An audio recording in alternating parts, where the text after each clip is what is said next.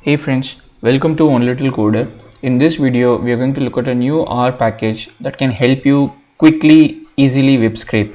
So web scraping is one of the tasks that require a lot of technical nuances. Sometimes it's quite easy for you to do scraping, but sometimes it is quite difficult even for very simple things. So I think the goal of Ragler is to facilitate or make it easier for you to do web scraping. Sometimes, if you want to download only title, it's easy to do only title with ragler, because there is a simple function that lets you extract title.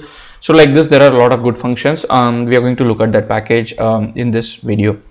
So before we look into the package, let's thank the developer. So developer in this case of this package is Ilhaddin Muhammad Al Fadl. So thanks Ilhaddin for making this package open source, and it is available on CRAN for us to install. So let's quickly go ahead and then install the package and then start out the tutorial. So let me make it slightly big. So let's install the package.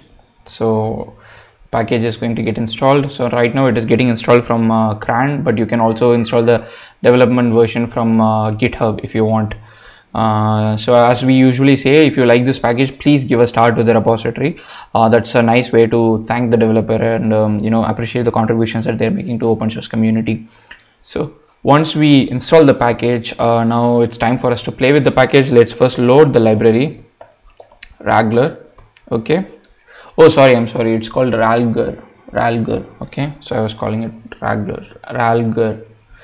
My apologies. So it's ralger. So let's say if you want to download something, let's say if you want to download something from a page, so there are two things that you need. So one thing is you need the link of the page from where you want to download. Second thing is you want to know the node, the CSS node with which you want to make the make the scraping. So let's quickly open a new web page, which let's say in this case is let's open IMDb. And let's see what do we want to see. Okay, so I'm opening IMDb, and then I don't have the selector gadget plugin, but the easiest way for you to open is I should probably open IMDb top movies. So the easiest way for you to do is using selector gadget. So there is something called selector gadget. If you use selector gadget, it will be quite easy, but in this case I don't have selector gadget. So what I'm going to do is to show you the traditional way of doing web scraping. So first we need the CSS selector. So let's quickly write the functions, or let's say my link is equal to this one, and I hope I loaded this, and my node, which is the CSS node, is what we are going to copy. But before that, if you want to have a look at how the function works, the function is called scrap, which the developer says wasn't familiar with the word scrape before. So you need the link, and then you need the node. The node is a element. So selector gadget is highly recommended, but we can try without selector gadget at this point. And then if you want as an extracted vector, all these things, so like basic information. So let's quickly go ahead and then look at the selector information, which in this case is inspect. After you click inspect, it loads this big title. So I'm going to click my mouse on this and right click and say copy my selector. So let's see if it works out. So copy selector, it should ideally work out, but if it doesn't work out, I think it's bad luck for me. Extract, I'm going to call it extract scrape link command node. So let's quickly run this and then see what's happening. So you can see in the extract it has only Shawshank Redemption. It doesn't have anything else. That is probably because somewhere in the selector we have actually specified and called that exact element. So you can see this is why if you use selector gadget, it will be slightly helpful for you to extract the entire list rather than extracting the only element, because you made something error. So what is it saying? It says there is an issue. So maybe what we can do is to make it slightly easier, we can actually in fact install let's see, let me see if I put n, does it let's see one. If not, then we'll quickly go ahead and then yeah, that has worked out. So you should have n instead of the single number that you're pointing to. So if I say let me say extract, so you can see the names that it has. So all the movie names, the 250 movie names, you can actually see on this. So whatever you see, you can see the names. So whatever the names that you see here, you can have the names. So this is again the easiest way for you to do scraping. So now let's say that you want to extract all the URLs of the images that are available in this page.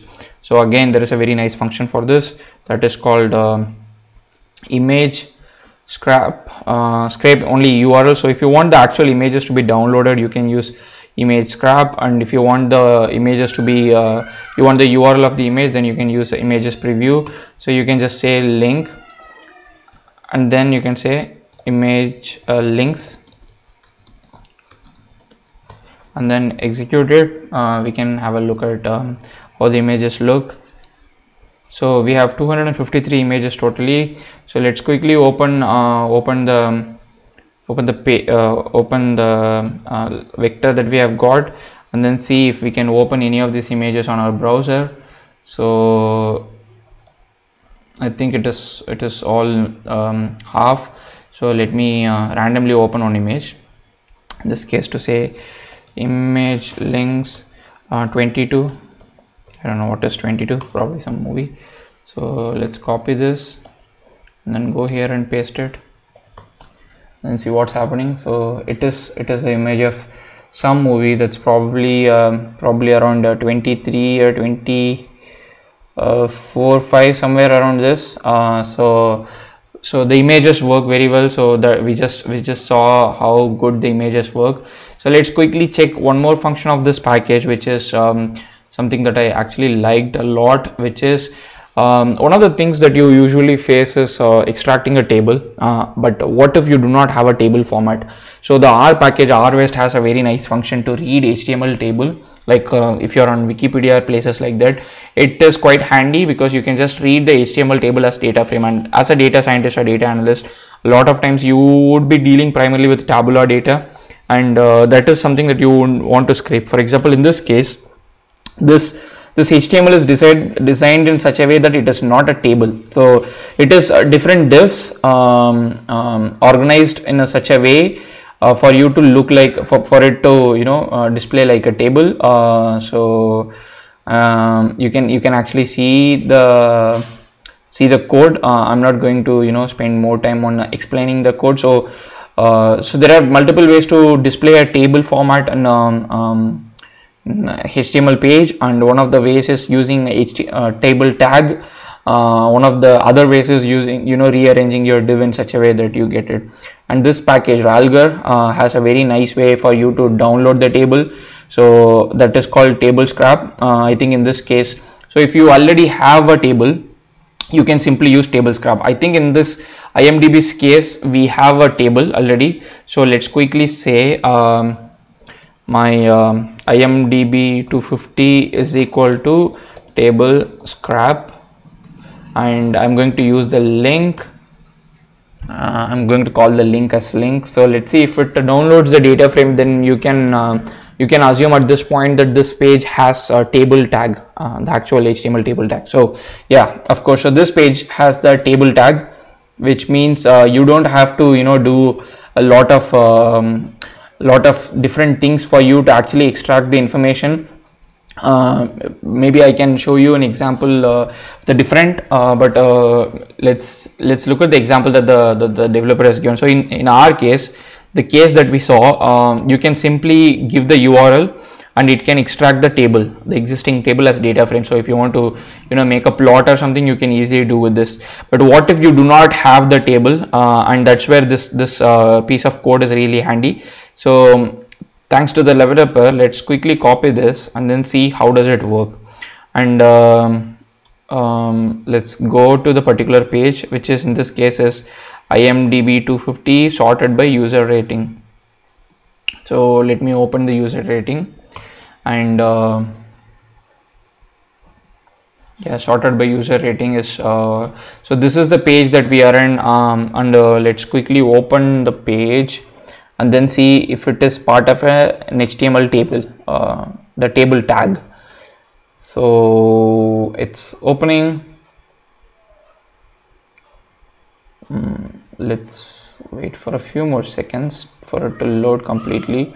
So you can see that it is not part of a table tag. So ideally, if it is part of a table tag, you would see TR for a table row. So it is not table. So you can see that the div elements are arranged in such a way that it looks like a table for you. But now, let's say you still want to extract this information as a table. So what are you going to do now? So that is where let's give this link. That is where this tidyscribe function comes handy. So what you basically do is you specify the nodes, the CSS selector, and you say that this is the CSS selector value I want for this particular column. So you give the column names and then you give the node names, the CSS selector. So once you have that in place, then it's quite simple. You just simply use the function tidyscribe, and then you can just run it, and then it would get you let's say, hopefully in our case it is link, it df rank, let's say.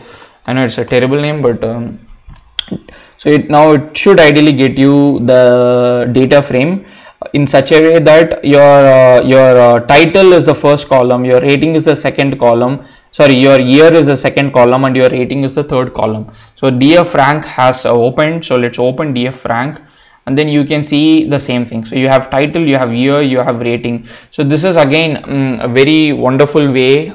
Something that usually we all struggle with web scraping is to extract non-tabular information, that is CSS elements arranged as a table on a page into a tabular format, which in this case is a data frame. So this is quite handy. I'm not sure if there is any equivalent function in Python even. So pandas has a read underscore HTML. Even there, I don't think you would get a div formatted HTML page as a table.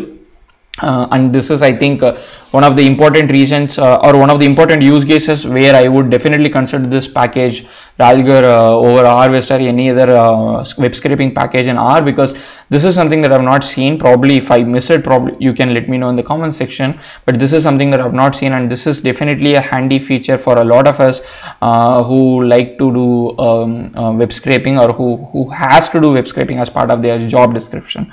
So these are the main important functions of this package. So the other thing that we didn't actually see is the title scrape. So you just have to say title scrape, and then it would probably scrape all the title tag, which in HTML language means h1 tag. So h1, all the h1 tag would get okay, yeah, h1, h2, h3 HTML tags would get scraped here. Paragraphs, if you want paragraph tag, and if you want links, only links. This is again quite useful in a lot of cases where you want to traverse into different links like a tree traverse. So then again, this is very handy. So we saw about images preview, and also if you want to download images scrape, you can use that. So there are a lot of simple functions, the highly abstracted functions that can help you do a lot of useful things. So definitely check this package out. And one thing that I would like to say is web scraping may not comply with terms of service of a lot of websites. So before you use it for commercial purpose, so we are using it for educational purpose in this case, but before you use it for commercial purpose, or if you want to collect data from somebody, definitely check out their terms of service, and then make sure that you are not violating any legality in your country, land of where you belong to, or the website that you scrape data from. And I would like to again thank this developer Ilahuddin Muhammad Al Fadil for making this package that is definitely extremely useful for a lot of beginners to scrape very easily and quickly and efficiently without missing or without having a lot of technical debt in their code. And this developer has a sponsor link, so if you if you want to appreciate the work, or if you are using it for commercial purpose, or if you like this work that the developer has put out, please consider donating or sponsoring or buying a coffee to this developer, and then that would be really helpful for them to, or that would act as a good motivation for them to do a lot more web scraping, or lot more R package development. And my apologies for pronouncing this name wrong at the start. It is ralger, and thanks to the developer for making this package. I hope this video was helpful to you in understanding how quickly and easily you can do web scraping in R for data science and data analytics.